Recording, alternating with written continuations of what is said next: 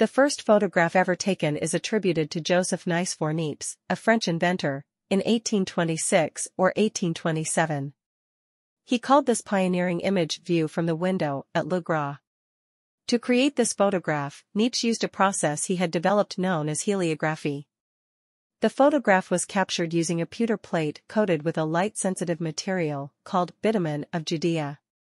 Niepce placed this plate inside a camera obscura, a device used for projecting images.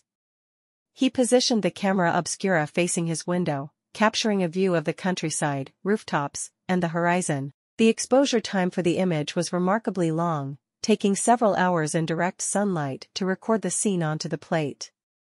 The result was a permanent image that displayed the world's first recorded photographic scene, although it lacked the sharpness and clarity we associate with modern photography. View from the window at Le Gras marked the birth of photography as a medium for capturing the real world.